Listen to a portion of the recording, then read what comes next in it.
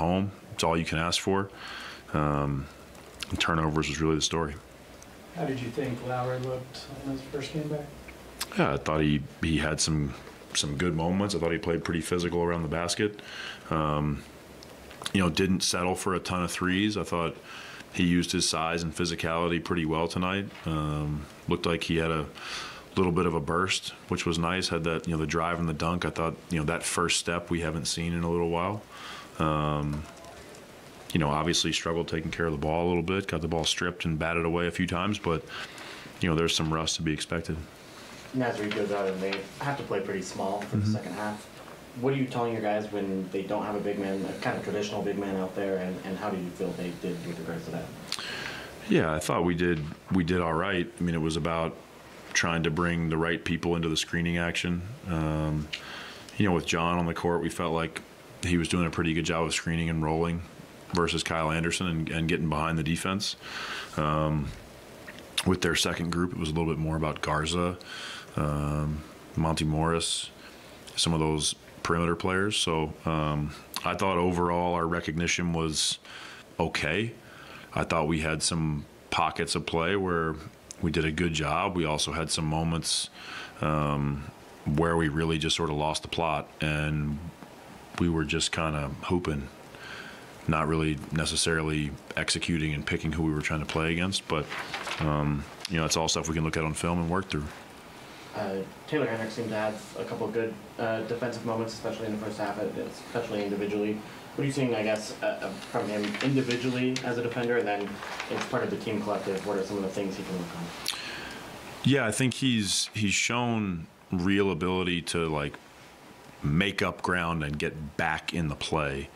I think the thing I would really like for Taylor to improve is some of his technique on the ball initially, whether that's in closeouts or in isolation, to maybe not give up as many straight line drives, but his effort, athleticism, and length continues to show itself, because even when he gets beat, he's able to get back in the play. Obviously, that's not something we want to rely on all the time. So I think squaring up the ball a little bit more is something he can do a little bit better. I think some of these blow-bys, too, or there's times he gets a little too close to the guy he's guarding or closing out to, almost doesn't appreciate his own length. And then, off the ball, I think it's going to come down to personnel recognition. There's so many things that change in the course of a game. There's so many possessions where you get cross-matched because of the pace that people play with, and that changes your responsibilities. I think it's easy to be focused on what you're supposed to do when you're matched up with the best player. It's hard to do, but it's easier to be focused on what those objectives are when you get cross-matched in transition and now you're guarding, more of a role player, a spacer, maybe it's a non-shooter, okay, what are my responsibilities now? And I think that recognition will come with time. No turnovers in the second half for Minnesota. Does that say something about your defense, or do teams just execute well? What is that? It's probably both. I thought in the first half we did a really good job of being physical. We did a good job with our hands and got a bunch of deflections. Obviously that waned a little bit in the second half, but it's a little bit of both. I think our physicality probably took a half a step back, and Minnesota without Reed, they were playing with a ton of ball handlers on the court, and so they really mixed up how they were playing. I thought Finchie did a really good job tonight. So it's I would say it's some of both. Keontae ran off and hurt his hand, it looked like. Do you have any idea what kind of happened there? I don't. He came back by the end of the timeout and went back in, so I assumed it was probably just like a jammed finger, probably the play before, Mike shot the gap on that screen and they both kind of had their hands in there. You heard that popping sound that you hear when somebody's finger gets jammed, so that's what I assumed it was. Obviously, when he ran off holding his hand, you're thinking the worst, but happy that he came back. And same question about John. Do you know any more on him, what happened and his status? He has a cut under his eye. I don't know if the concussion protocol thing is happening or not. I haven't gotten the final word on that, but he looked a little out of it, in my opinion. But yeah, he had a pretty good cut under his eye. With the rookies getting these additional minutes in this point of the season, has anything jumped out to you? Anything surprised, or something you're really pleased about with these guys? Yeah, I mean, I think the thing I love about them is they have no fear. They're stepping into these games. They're being aggressive. I think the thing, obviously, that they have to continue to work on is the night-to-night accountability.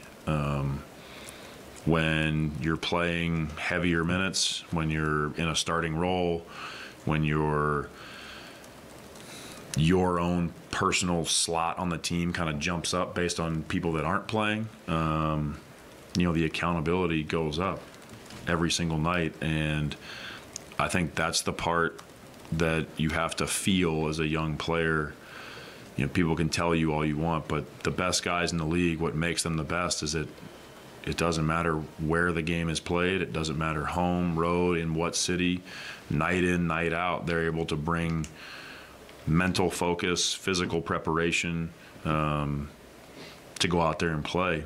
And I think, they're seeing how quickly these games come at them.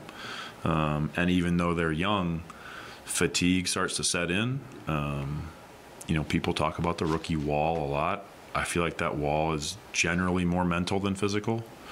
Just to being able to crank your brain up and prep and absorb information and understand personnel. It's just the games keep coming and coming and coming. So I think, that's the part where they have to adjust, and that doesn't make them abnormal. I think every rookie goes through that. But I do appreciate, the three rookies, their effort and their lack of fear definitely stands out. What does that accountability look like that you want from those guys, like the day-to-day accountability? Well, it's execution on both ends of the floor. You don't get to rely on other people.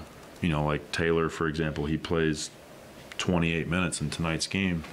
There's a lot of rookies that, you could play 14 minutes, and the responsibility is still there when you're on the court, but it's not as many possessions. It's not playing necessarily against the best guys. Like when you're a starter, you're playing against the other team's starters, and so your level has to be even higher. Your attention to detail has to be even higher. And it's great they get to feel that. Like everybody wants to be the man. It's like, okay, well, let's go see what that looks like. And it's harder than you think, but I think that they're all extremely coachable. They work really hard. They take feedback from myself and our coaching staff. They take feedback from the veterans. I've liked the progress that I've seen from them. They are all three better right now than they were the first day of the season. Thank you. Thanks.